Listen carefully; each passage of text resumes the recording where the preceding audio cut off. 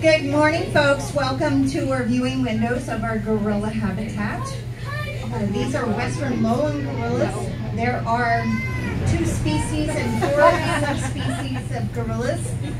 This is what is found in managed care throughout the world. They are a little bit smaller than the mountain gorillas that are the most well-known as far as wild gorillas go, the most well-known. With our group here at Busch Gardens, we have a male group. We have a bachelor group.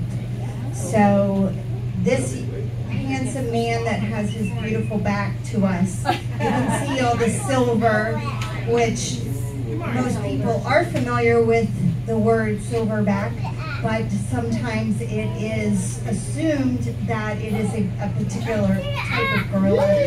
All male gorillas will eventually be silver. It's a sign of maturity. You can look at it like when young men start to grow beard, then they're maturing physically. And so Bolingo has that beautiful silver. It does extend down his legs, a little bit on his belly. Gorillas do have a very large belly. A lot of times it is assumed that they're not at their optimal weight or they're carrying child, but it's perfectly normal.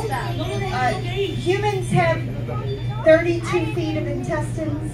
Gorillas have 62 feet of intestines. So a lot going on in their digestion, and very, very complex. They are herbivores. They strictly eat in the wild, I would say most of the time, vegetation.